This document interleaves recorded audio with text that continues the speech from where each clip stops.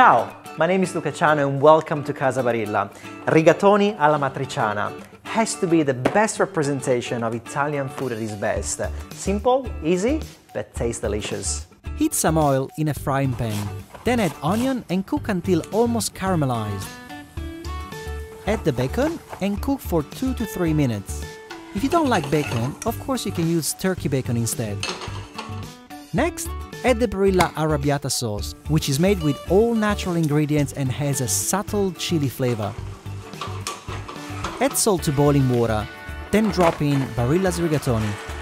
This pasta shape is perfect to use with a thick sauce like this, but you can also use spaghetti number 7 or bucatini.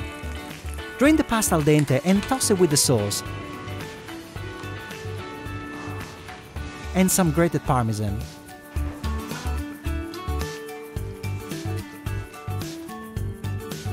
Serve with some cracked pepper and a drizzle of olive oil. As I promised, quick, simple, but of course delicious, believe me. Can't wait for you to try it. Rigatoni A'matriciana. Visit our website for even more pasta recipes.